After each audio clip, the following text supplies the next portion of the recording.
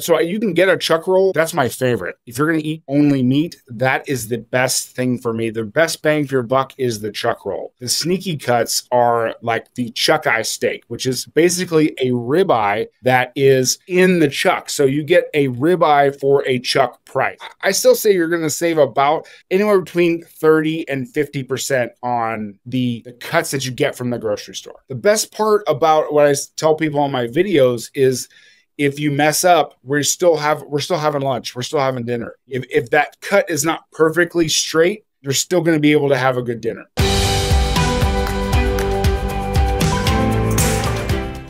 All right, welcome. We have with us today Brad Baych, who apparently is a butcher wizard, and I'm not sure where did you go to a particular wizarding school for that? I'm thinking Harry Potter and stuff like that. Where did you get your wizarding training on this sort of thing? If you can get into that. So basically my background is that I have always been in food. So I've been everything you can think of. I went to culinary school. I taught culinary school. I've worked in restaurants. I've worked in hotels, butcher shops, grocery stores, everything you can possibly imagine. So I've worked in food for a long time and just really honed my passion for meat and meat cookery. So that's in a nutshell. I've done it all. So Interesting. So what, I mean, because, when we think about cooking, there's a lot of foods out there. There's all kinds of different, there's plant-based stuff. There's obviously, I'm a big fan of the meat-based stuff, but how did you take more towards the meat side of things? Was there a reason that you enjoyed that more than the others? I think it's been a passion of mine ever since I went to culinary school and kind of went down that fine dining route of working in hotels. I've always been interested in anatomy, but never really good at science. So I never went down any other road. But I feel like when you are dealing with a cow and then the different parts and the butchery techniques, I really gravitated towards that. Just to it is an anatomy thing. So there's so many different cuts of meat like on a cow that they all react differently to heat and cooking and things like that. And so some are good for some parts and some are not good for other cooking techniques. So I just really fell in love with that butchery process. And when I started my YouTube channel, it was later in my career where I was at home. I have 4 kids, so I was a stay-at-home dad. I really wanted to, teach more, and I didn't have that outlet to do so. YouTube became that outlet for me, and people resonate with it. So that was awesome. Yeah, I took a peek at your channel. This is pretty interesting stuff, but I'll just tell you sort of a bizarre, funny story. When I'm a physician, I'm a surgeon, and I went to medical school, and then we had anatomy, and then during surgery, I remember when I was doing spine surgery, a lot of times we were doing the dissections, and they were long surgeries, and literally you'd be in there and you had to eat and you get hungry and you're like dissecting out this muscles around the spine and you're like, God, that looks like a tenderloin. Not that I never indulged in eating human food, but human meat. But it's interesting that you're very right that the anatomy sort of plays out when you're looking at steak. Look at it like like a steak. I'm looking at there's a spinous process and I know that stuff and I'm just like, I see that stuff. But so some of the things, I guess, a lot of the stuff is directed for what you can do at home because a lot of us find that, particularly us guys are eating kind of carnivorous, that we eat a lot of meat and it can be expensive in some ways. And I know you've had a lot of tips on how to get subprimals. And I saw one video you breaking down a chuck roll and stuff like that. So what are some of the, for those people that want to do this at home, like they want to maybe do their own butchery at home, they don't have a slaughterhouse behind their house, but you can go to the markets and get these big hunks of meat that you can break down yourself in a way. What do you need? What are the things you need to know about that? Yeah, I think that's a great question. So basically what my channel has done is like we looked at what the normal person, the normal consumer can get at a big box store. So like I did a lot of stuff for Costco, and my Costco has a lot of subprimal cuts. So they have whole ribeyes, they have whole strip loins, they have whole tenderloins. So that's where I started doing that. Also, there's another great place in my area called the Chef Store, which is like a U.S. Foods open to the public store in which you can go in and buy kind of restaurant grade, like big cuts of meat. You can buy big portions of everything. But like I found there too that they had a lot of the subprimal cuts. So That's where you can get a chuck roll. That's my favorite. If you're going to save money, like if you're going to eat only meat, that is the best thing for me. The best bang for your buck is the chuck roll. You go and you ask at Sam's, Costco, or whatever. You got to knock on the window sometimes and say, hey, can I buy a whole chuck roll? But in that chuck roll, you can find all kinds of stuff. So you have the chuck roasts, in which you can braise them and do things like that. But the sneaky cuts are like the chuck eye steak, which is basically a ribeye that is in the chuck. So you get a ribeye for a chuck price. So I can get a small piece of ribeye for $5 a pound in my area. And there's that's more forward on the animal. It's kind of like one of the very first. Yeah, because you have the ribeye or the rib primal cut is next to the chuck primal cut. So that rib goes into the chuck primal cut, and they have to cut it at a certain point. There's very specific, when they're doing the primal cuts, there's a very specific point in which they cut the chuck and the rib, separate the chuck and the rib. So there is a little bit of ribeye stuck in the chuck. You can, by butchering it yourself, you can get that ribeye for a chuck price. It's the same thing. So there are these little nuances that you can really save money by doing so. And then you can grind all the other kind of extra pieces. That's the best. That's how you make the most of what you get, whatever you get, whether you're breaking down your own ribeye, your own strip loin. If you can grind the extra pieces, the trim that you have off of there, you're getting complete yield from that primal cut.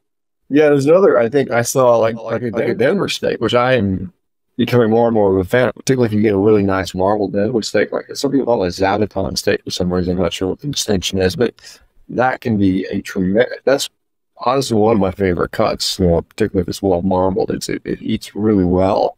And absolutely. When you cut that out, there's different ways to butcher animals, obviously, and you get, if you do it one way, you're going to get some cuts. If you do it the other way, you're going to miss out on some cuts. So how would you, if you had a big old chuck roll, $5 a pound, I don't know if they weigh 25 pounds or something like that, and what are you going to get out of that? What would you do if you had that in front of you? Yeah. So basically, with the chuck roll especially, you're going to get, I would say, 2 to 4 really nice chuck eye steaks. So you're going to get those ribeyes that are in the chuck. They're a little smaller. They look a little different. But again, when you grill them and you cut them, they taste just like ribeye. You're going to get, I would say, 5 or so decent Denver steaks. Now, Denver steaks, again, I could go on and on about this, but I love Denver steaks. They are, as long as you don't cook them over like a medium, then they are pound for pound, like the best steaks on the cow. Like it's a really new kind of cut in the last 10 years or so, because they went back and said, how can we remarket the chuck, like the steaks in the chuck? And they found this Denver steak that it really does really well. So you can get 5 or 6 of those, and then you can get a couple of chuck roasts off of it. And then I would say 8 pounds or so of ground from that. So when you're doing the chuck roll, when you're breaking the whole thing down, you're going to have very little waste. It's a couple of ounces of waste of just this connective tissue that connects the bones to the meat. So that's the part you got to get rid of, but it's so small. If you take the whole thing, you're going to get almost 100% yield out of this cut. Yeah, I think I was going to ask if the dogs do. That's the idea when dogs get all that stuff on that. Yeah, so. Absolutely. Yeah. So what do you have for somebody that says, hey, I want to do this because it's, how much money could you, if you had to buy those steaks retail price in the store versus breaking it down yourself, what's the difference in cost, would you estimate? Yeah, because excellent questions. Basically, even the chuck eye steaks and the Denver steaks, the problem is finding them. The biggest problem is finding them. Because there's so few of them on the animal, when you go through it, you go through the grocery store, you're not going to find them. And if you do, the secret's out as far as the chuck eyes and the Denvers. So they're also going up to that $10 a pound plus. And then you can get that whole chuck eye or that whole chuck roll for $5 a pound. And again, area to area, like different parts of the country, different parts of the world. I know your audience is worldwide. So different parts of the world, I'm finding that I have definite different prices of meat, but the proportions are still the same. So you're still going to save. I still say you're going to save about anywhere between 30 and 50% on the cuts that you get from the grocery store. Yeah, that's what I was figuring. Because obviously, ground beef is going to be ground beef. Although ground chuck, a lot of people think that tastes even better than regular or some of the other stuff they use for ground beef. And then, what do you need? Obviously, you need, is there some sort, obviously, in probably the first few times you do it, you're going to mess it up. I would imagine it takes a little bit of skill. But what does the average person need to break down, let's say, chuck? What do they, knife-wise, space-wise, any of the supplies they might need, vacuum sealing, I don't know. Yeah, because so the whole, if you're doing a chuck roll, it is about 20, like you're saying, 25 pounds or so. So you're going to need a large cutting board, like that covers, I would say, a 20-inch, 18-inch cutting board or so, just enough so you can get that whole thing on the cutting board. You're going to need a couple of knives. I find that you can do most of it with the knives you already have. A 6-inch boning knife is great for the finer cuts to cut silver skin off, to cut connective tissue off, things like that. I like to use a 10-inch breaking knife. So a breaking knife is basically a longer knife that has a curved tip on the end. So you can really get a nice smooth cut through a large piece of meat.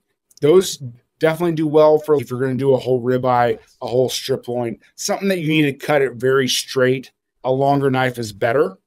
So many people can use just what they have already in their knife block. If you have a 10-inch chef knife, if you have an 8-inch chef knife, you can get your way around those. But again, a longer knife for those different cuts is better. As far as storing it after you're done, that is where it gets like vacuum sealing is the best, where to get the most longevity out of the cuts. It takes the oxygen out. It lasts forever. Like you can, whether you are keeping it a month in the fridge, whether you are keeping it a year in the freezer, if you take that oxygen out, that's the biggest way to make your meat go longer or last for longer. Do you have like a meat hook or something? I know a lot of butchers like meat hooks a lot to stabilize and pull on the other pieces. And is that something that you use in your other hand, or how do you stabilize the meat? A lot of things move around like that. Yeah. A lot of things with the meat hook is when, so butchers who are bringing down a whole half of a cow, it's hanging. So gravity is working with you, and you can use that meat hook to pull and separate different muscles. I find when you're doing these subprimal cuts that most people will get their hands on, you don't even need that kind of thing. It's all there on the board. So it's a little bit of unnecessary for me because I'm not dealing with a half a cow that's hanging. What about temperature? Because sometimes I find that like semi-frozen slice is a hell of a lot easier than something that's really floppy and flimsy. Is there a way you temperature it? The colder you can get it, the better. With the larger cuts, it's hard with storage space. So the way they come is in a cryovac pack. So it's in a vacuum sealed pack, and then that will last a long time in your refrigerator already. But as soon as you open that pack, you really want it as cold as possible so that it will not flop around on you. But again, it's a little bit this like optimal situation versus what people can do in their home, in their kitchen. Things are not going to be optimal. So you may have to pull it out. It's going to take you, if you're going to break down your own ribeye, for instance, for the first time, it might take you longer than it would take me to do it, who's done it hundreds of times. So the more you get it, the more you do it, the quicker it's going to be, the better. But again, you can get your way through it. The best part about what I tell people on my videos is if you mess up, we're still having lunch, we're still having dinner. If that cut is not perfectly straight, you're still going to be able to have a good dinner. Yeah, I found if it's frozen completely solid, then it's a problem. So it's got to be like maybe a couple hours in the freezer, and then you can work with it to do that. That's been my. I have a meat slicer, so I make our own like jerky type products and slice stuff and put them to me after it. I find that to be quite. What about, because much of a cow, if you get a cow processed, you buy a whole or a half, or you push it up, it's going to turn into ground beef or something in that neighborhood, I think. How do you, so meat grind, what kind of stuff do we have to do for that? Because obviously we can make some wood to only ground beef, but for the best stuff you have in some cases. Yes, absolutely. The secret to every butcher shop in the world is ground beef. So they are basically taking all of their trim from all the different things they cut, and they're making ground beef. That's why when you get a hamburger or from a butcher shop, or you get ground beef from a butcher shop, it tastes awesome. So that's one reason, is because it has all these different cuts inside of it. What I like to do is I have a freestanding grinder that I use, and it doesn't have to be the super top of the line grinder. I've done with the KitchenAid attachment that goes on your KitchenAid mixer. It's like what you have or what you can get for an affordable price. If you're going to do this a lot, which I know your community probably would do it a lot, I would invest in a freestanding grinder, because it just makes the process faster. And then when we're grinding, we always want to worry about, or always want to be concerned about, keeping everything nice and cold. And so we eliminate or decrease the amount of bacterial growth and that kind of thing to make sure that everything is nice and clean. And in that case, so the faster we can do it, the colder we can do it, the better. So a couple of tips on ground beef is, again, making sure everything is cold. When you take all of your attachments, all of your grinder attachments, I will put them in the whole thing in the freezer, the whole housing, and put in the freezer about 30 minutes before we go, that everything is super cold. And that will help out, again, decrease the amount of bacteria that can grow while we're grinding up the meat. What I will do is, through all of my projects, I will just freeze all of the trim. And when I have enough of it together, I will then go ahead and, okay, it's grinding day. So we're going to go ahead and grind all of our ground beef. You may have to add a little bit of lean to it. And again, that's a personal preference depending on how fatty you want that ground beef. But if you have a lot of trim from like ribeyes and strips and things like that, then you're going to have mostly fat. So you're going to have to supplement that with some leaner beef to make sure you get that.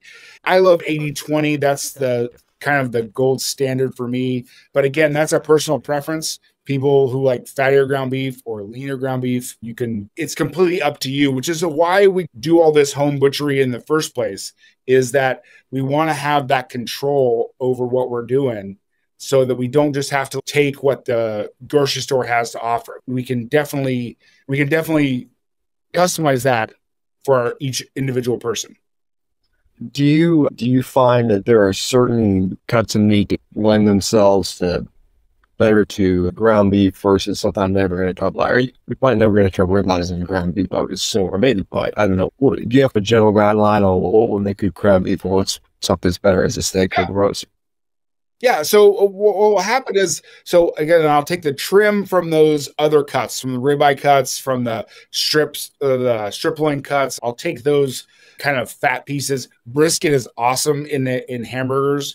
Sometimes I'll just call it like sacrificing some of the brisket to make great hamburger with. Again, your gold standard is chuck, is sirloin. Your leaner cuts of sirloin can come together with the fat from the other things you're trying to use. You'll find that there's no shortage. If you're doing this for several cuts, there's no shortage of fat to put in your ground beef. Different kinds of fat to put in or different fat that comes from different areas of the cow. So it's mainly trying to focus on the lean. So like chuck, sirloin, all the things, some round is really good, some different round cuts. You're basically trying to use up your extra for ground beef. So yeah, no, there's that total yield from the other cuts. There's some people that will take, a lot of people on these diets are on ketogenic diets, and they crave a lot of fat, and sometimes they'll take fat trim that texturally still is in pretty good shape, and they'll like cube it into pieces and throw it in an air fryer, throw some salt on it, and just eat that. But then there's some fat that you get off an animal, it's really almost hard. And if you trim a brisket sometimes that fat is really hard. You can't imagine just, I was going to eat that by itself. Is that the stuff that would make turns out well in the meat. Yes, the hard fats are the best for that kind of preparation, for getting it into ground beef. I know in the ketogenic kind of high fat community, also beef tallow is really, really prized. You can also take that hard fat and you can grind it and then render it out as beef tallow also. Because it's, again, if you're doing this a couple of times, it only takes a couple of strips, a couple of ribeyes, and you're realizing like, oh, I have 5 pounds of fat I need to use or something like that. So it may go somewhere you go into your ground beef. You may make some for beef tallow, and that's a great fat to do it. I know traditionally the beef tallow is used like suet, the fat around the kidneys and things like that. But don't sleep on just using your trim as other beef tallow. It has a little bit of a stronger flavor. But again, if you're using it for cooking, it's just adding flavor to what you're doing. Have you ever messed with dry aging? And because a lot of times there's a pellicle that some people make that in the ground. Do you experiment with dry aging at all? I haven't done a lot of dry aging experiments. That's definitely something I would like to do more in the future.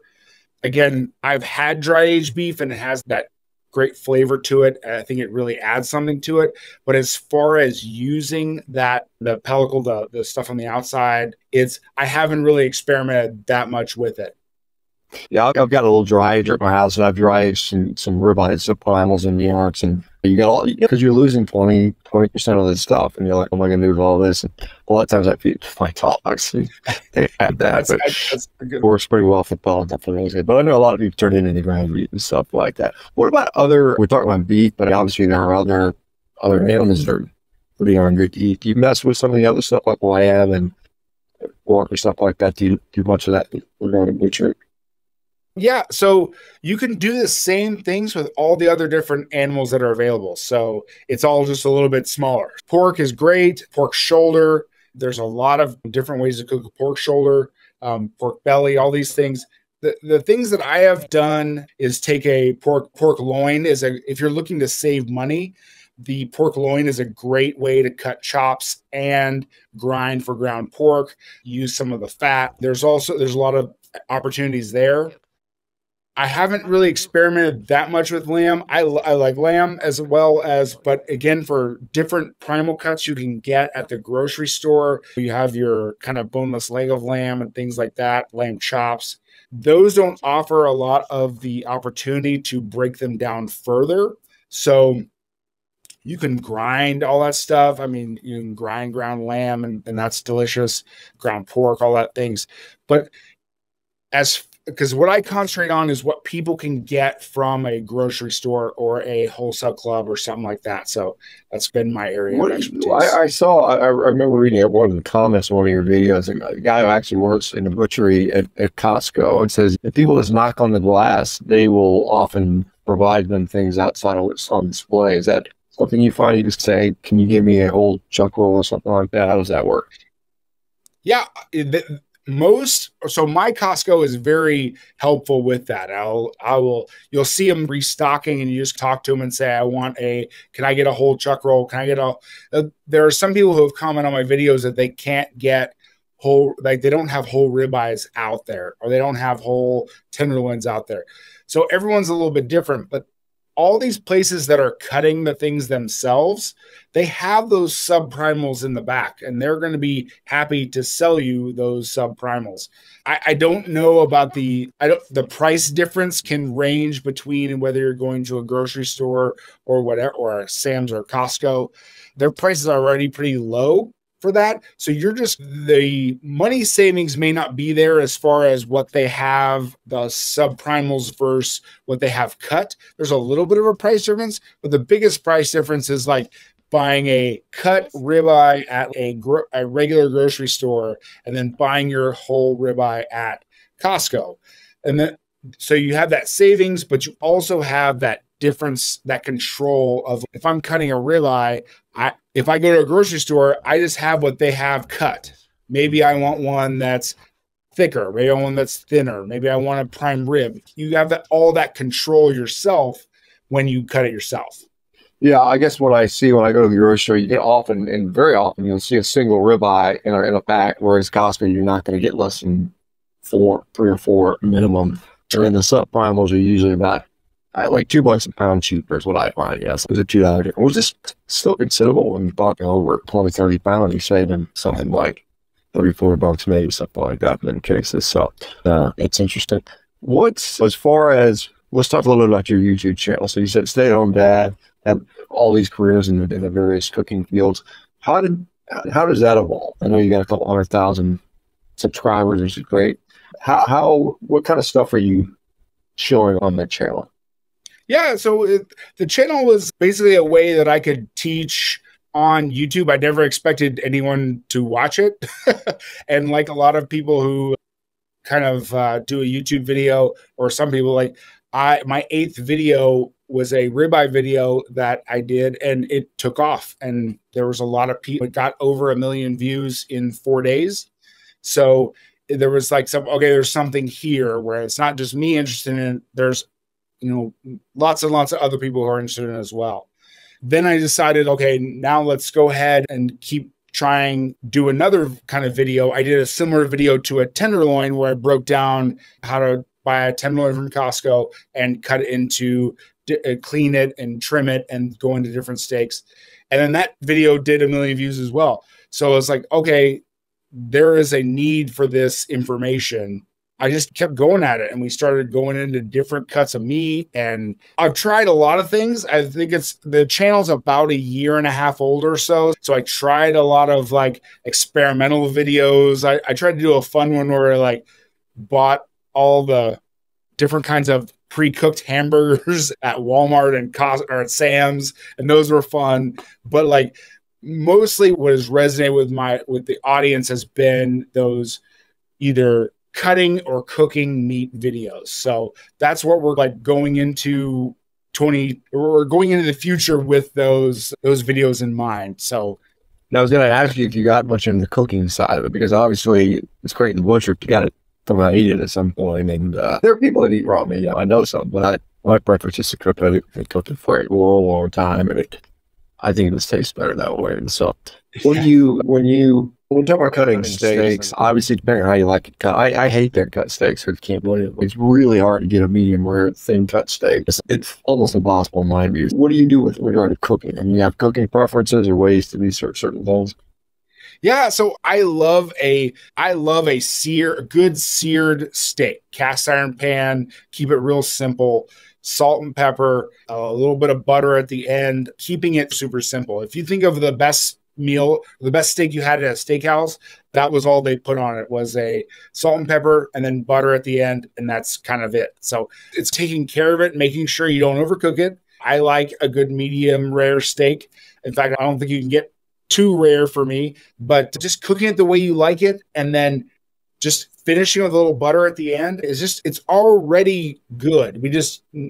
The steak is already good. All we have to do is not mess it up. There are several different techniques or different technologies about using different thermometers and stuff so that a person can get that exact right temperature that they want. Those are awesome, because I worked in a steakhouse for a long time, and they do a field test. They poke it. If you watch anyone who's cooking a steak in a restaurant, they're poking it all the time and it's feeling that the density and going, okay, that's medium rare. It's hard to do if you haven't done it hundreds of times. So some of those different thermometers are great. Again, I just don't. It's just don't overcook it. It's the biggest tip I can give. Yeah, I have a spouse for first things right me crazy.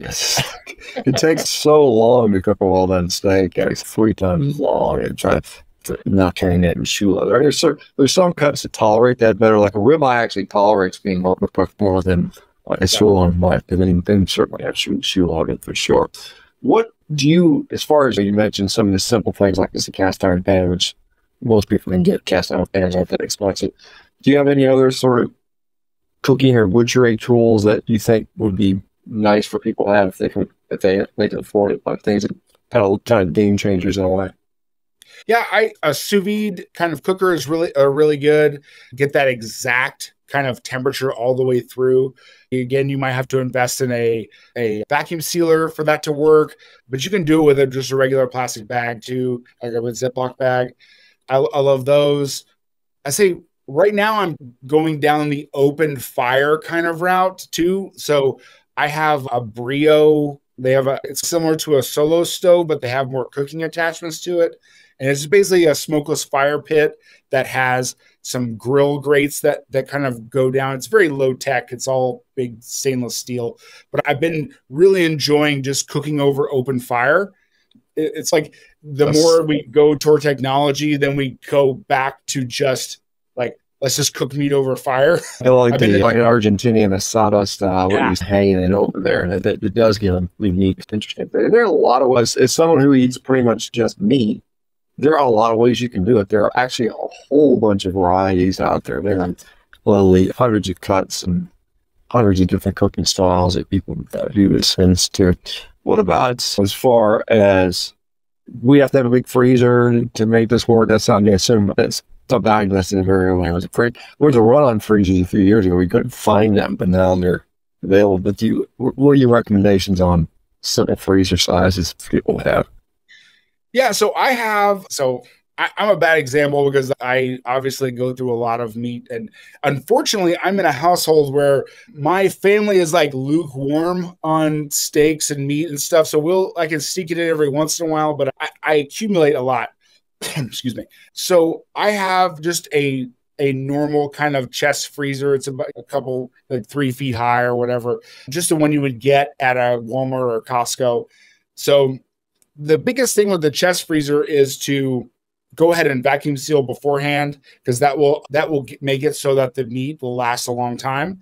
I know people get weird about freezing meat, and there's not really any detrimental value to freezing meat as long as you can vacuum seal it and get all that oxygen out. You wouldn't even be able to tell what's been frozen and what's not been frozen as long as you take care of it in that way. So I am a big proponent of getting these big cuts of meat, saving the money, going ahead and vacuum sealing them. If this is what I'm going to eat in this time frame, maybe it's a couple of weeks time frame if it's vacuum sealed, and then put the rest in the freezer and start rolling out through that. So, well, you said you sometimes like experiment with different cutting and cooking styles, and sometimes those experiments turn out better than others.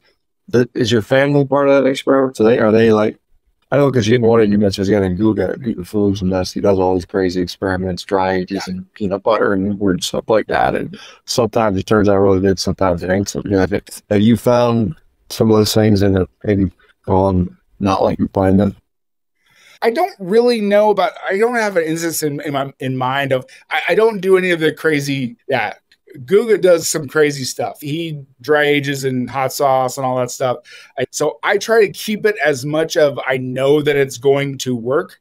A lot of my experiments are more of, it's not even an experiment, but it's, okay, how can I make corned beef by its, like, how can I make pastrami? How can I take something that's not just a simple grilled steak? How can I do other things with it?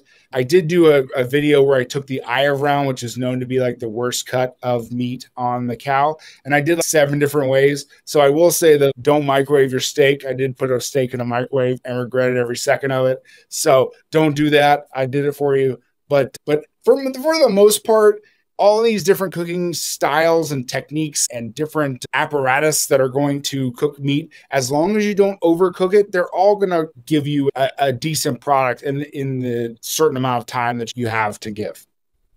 What about like salt? Salting meat. Dry brining is a popular thing. A lot of people salt their meat, chicken the first report for cooking cubes. How do you float salt in a place? And can you like salt something back and seal it and put it in the fridge for months? How does that work? I have not seen a lot of benefit of salting your meat before 24 hours before you put it in the or before you cook it.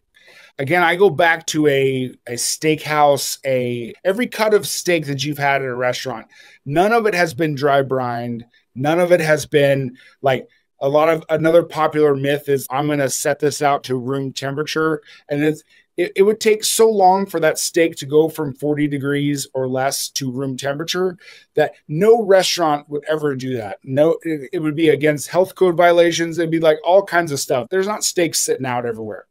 when you get a steak at a restaurant, comes from a refrigerated state. It is salted, it is cooked, and then given to you. So I try to keep everything as simple as possible. I don't want things to be so complicated. Again, like I said before, the steak is already good. You just don't mess it up. And I haven't seen a lot of differences if I salted an hour before, 2 hours before, overnight. So again, maybe that's an experimental video I need to do where you put them side by side. But I've seen people cook, and I've done that. I've dry brine and I stuck it on kosher salt over something, and it's just more work. I'm kind of lazy. I'm like right now, I've got 2 ribeyes sitting in the sous vide right now. And later today, I'll sear them up. That'll be my meal, and it's super, super easy. But I know there's people that will claim that. But it's interesting the thing that you mentioned about how vacuum sealing preserves the meat. You will literally leave it in the fridge for weeks and weeks, whereas typically if you get the stuff with the kind of saran wrap stuff that you see on there, it's after 4 or 5 days, it's starting to turn brownish, which is oxidation. It's not necessarily bad, but it's not going to keep much longer than that. It starts to, that oxygen. So when you were back in the day when you said you went to culinary school and worked at various restaurants and things like that, what are some of the things that you learned there that may impact you, like how you do things at home? Because most people don't have that experience. I mean, some people do, but most people have not been to culinary school or work in commercial restaurants and things like that. I think the biggest thing when people are cooking is I don't follow a lot of recipes. I go off of the technique involved. So I kind of glance at it and be like, okay, what kind of technique are we doing? Are we sauteing? Are we braising? Are we stewing? Are we grilling? What are we doing? And what do we want that overall product to look like? I think that's the biggest thing, especially when you're cooking meat, is don't get too precious about it. Like whether you get crazy and marinate this and coffee and chocolate and wherever you want to, don't get too precious about it. Just cook the meat, cook the thing the way that it's supposed to be cooked. And then everything else is window dressing. So the sauces are important and that kind of thing, but don't take yourself too seriously. Cooking at home especially is an adventure. It is getting better at something. The unfortunate fact is you're not going to be able to cook this one thing 1,000 times, which is what restaurants have over. Like that's why restaurant food tastes so good, because they have honed this one recipe down 1,000 times to where it is perfect. But just have fun with it. Don't take yourself so seriously. And again, if you mess up, hey, you still got dinner. We can always order takeout. I don't know, but I feel like people get so stressed and so tense about cooking, where it should be more of a flow process of just have fun with it and just do your best, and then make the same thing a couple of times before you say to yourself, like, this recipe didn't work. Well, make it a couple of times. And the second time you make it, it's going to be easier. The third time you make it, it's going to be easier. Again, I think repetition is the one thing that restaurants have over the home cook. It's just keep trying stuff. I feel like me, you just cook steaks every day. I've cooked thousands of them. That's why I got that down pretty reasonable. I can certainly hit a medium last steak with pretty regularity. But what about I know that some of the restaurants will do things to food to perhaps enhance the flavor that you might not typically do at home. Maybe the particular seasoning sauces, MSG, sugars, things like that. Is that commonly practiced in a lot of restaurants? How does that work? It's not too much of a common practice. It's hard to tell because I've worked at 5 hotels where everything's made from scratch, and then everything is done kind of that old school way. We make stocks, we make sauces, everything is done like that.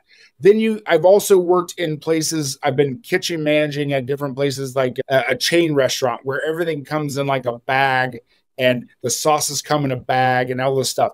So it's hard to tell because that individual restaurant, a lot of those chain restaurants, they're not cooking anymore. Like they are cooking, like they're cooking the main proteins, but that's about it. Everything else is coming in pre-made to keep with efficiency. So it's really hard with those chain restaurants to know what's in there, what's happening inside those sauces and inside those things. But like I said, it's a crapshoot between what restaurant you're going to. Yeah, and as someone who gosh, I cook a lot of steaks at home, and whenever I do go to the restaurants, I don't go very much. I'm often disappointed because I'm like, I could have had possibly a better steak at home for a third of the price or a quarter of the price or something like that. Do you still go to a lot of restaurants? So I will tell you, I have not been to a steakhouse in I don't know how long. It could be a decade since I've been to a steakhouse. I think the steakhouse menu is the easiest to recreate. If you're talking about going for a special occasion, you want to take your wife, you want to go and have a special dinner, that is the easiest one to save a ton of money on, is just to make a steak, make the accompaniments that you want. You like mashed potatoes, you like baked potato, you like just steak, whatever. It's the easiest one to recreate, in my opinion. You'll still go out from time to time, but again, I find myself gravitating towards the more simple foods.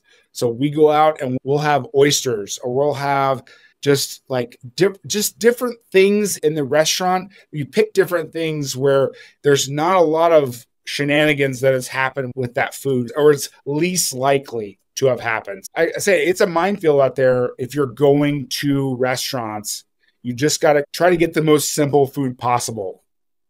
Yeah, yeah, fair enough. Yeah, I can remember going to a restaurant, maybe a chain, and asking for, hey, can you not put, I hate it. It sounds weird. That's all I gotta do. Can you not put onions in that? And like, impossible. It's already pre-made and maybe even bought from somewhere else. I know a lot of like desserts are shipped in from someplace else. And I worked as a high school kid. I worked in a restaurant. I was a dishwasher, then a busboy, then I was a room service waiter. Then I graduated up to doing it at the bar, I think, as a 16-year-old. I was more tall than if I was to get in front of it as a barman. But I can remember someone saying to you some years ago.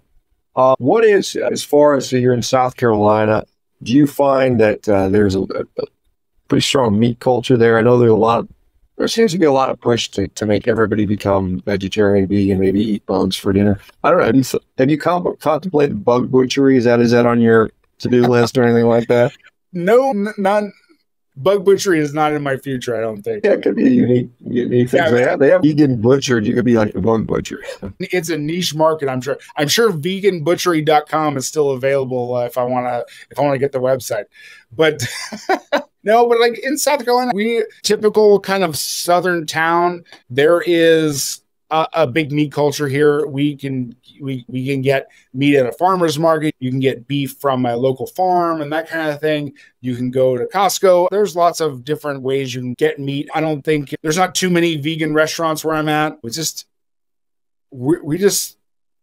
like food. We like meat, like a lot of shrimp, I actually from Oklahoma originally. We moved here about 12 years ago, and the seafood here is great. You can still get things that are actually like swam in a decent amount of time. In Oklahoma, it was tough being a landlocked state to get good fish. You're not getting really fresh seafood. When you're getting salmon in Tulsa, that probably isn't like, it's hard to think about. It's going to take at least a couple of days to transport it there. Absolutely. You grew up I spent a lot of time in Texas. I went to high school, college, medical school. It's like 20-some years in Texas, and I'm partial to particularly Texas brisket. The guy they do this too. I think that's, in my view, is the best brisket in the world.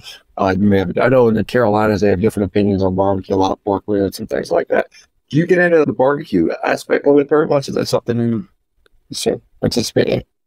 Yeah, just very amateurly. I would say I'm not that great at barbecue, as far as I haven't spent that much time doing it. It's something I'm going to do definitely in the future.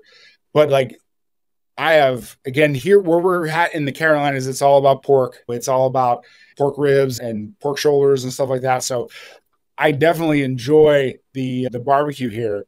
But again, that's another kind of hill to climb. What was funny in YouTube was the fact that there was such a different, like, you have your meat guys, your grill guys, and you have your barbecue guys. So it was almost intimidating to go, okay, like, I need to do some barbecue. Yeah, like I said, I trimmed a few briskets, and briskets are a lot of work because they're like a 16-hour, 18-hour project, depending on the size of it. So I do that, and about once a quarter, I'll jump out there and cook a big old brisket. But it's a project for sure. What about, you mentioned seafood, and obviously there's, do you call it butchery when you trim fish, or what goes up with that? I'm not sure what the actual term is, but yeah, we'll go ahead and take down some fish as well. I was thinking about clean. I don't know if that's the right terminology. Clean, bone of fish, bone of fish. Yeah, interesting. How much, as far as your diet, you said the family is not as excited about a steak. My family pretty much eats steak every day. They're enjoying it. They have it. I cook it. I'm generally cooking it for most. They like it. They like me smoking a lot for some reason. But because you're making so much meat on camera, do you get to eat it regularly yourself? The family may not say, yeah, the target steak, we don't have a steak, which almost sounds like blasphemy to me if you get steak. But what goes on at the house with Wyatt and stuff? I definitely have some spoiled children and spoiled family when that comes to they love. I do have a lot of meat eating kids. They love different kinds of meat. We love chicken and pork and beef. My family goes towards more lean cuts of meat. So definitely when I do a ribeye video where I'm cutting down ribeyes, I will have to eat those for lunch or something, or give them to a neighbor or something. They're not big into the fattier cuts, but like when we get to the leaner cuts, they're really into that.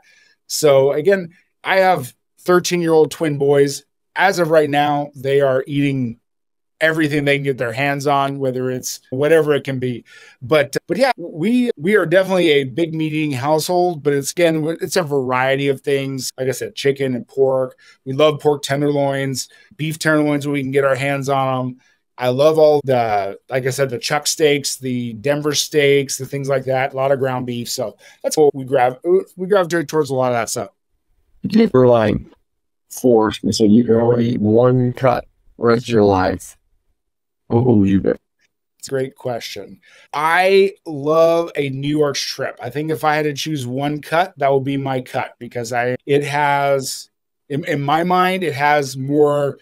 It's leaner than a ribeye, but it has more character and more flavor than a tenderloin. So if you're talking about I call them the big three of steak cuts, where you have New York strip, ribeye, beef tenderloin. I think that New York strip falls right there in the middle. One thing I did in one of my last videos where I did the New York strip was made a Manhattan filet, which is an interesting kind of variation on the New York strip, where you take the whole New York strip and you cut it in half lengthwise, and you make almost like a filet out of the bigger piece of it's hard to explain, I'm sorry, but it's out of the bigger side of the New York strip. It makes like a little filet, and it was so good. It was so delicious, and I've really been enjoying those cuts. So you can still, even in that New York strip family, you can still make several different cuts out of it. Yeah, and I've seen, and maybe you understand, because some people said the Kansas City strip is a New York strip. Strip one, and there's different, maybe the way it's butchered. There's some people on center cut will take, there's a little vascular bumble that sometimes can be chewier. Do you concern yourself much with the differences on that, or is it? Yeah, so the Kansas City strip is basically just a bone-in strip. Yeah, it's a bone-in New York strip. And then as you're cutting down the strip, I'm going with my hands there. As you're cutting down the strip towards the end where it meets the sirloin, there is a little nodule of top sirloin that finds its way in there. And basically what I tell people is it doesn't really matter unless you're buying grocery store cut New York strips, because they will sneak those in there with a couple of ounces of that top sirloin stuck in there. And it's a little circle in the top of that strip, and it's top sirloin, which is fine. It's a good steak. It still is a good steak, but when you're paying per pound New York strip prices, you want to make sure you're getting all New York strip and none of that little nodule of top sirloin. So yeah, so the strips have a little bit of things to watch out for. But the grocer will try to sneak them in there a lot of times. Speaking of top sirloin, you're probably familiar with what kind of Brazilian Google would be a guy that would be a great proponent of that.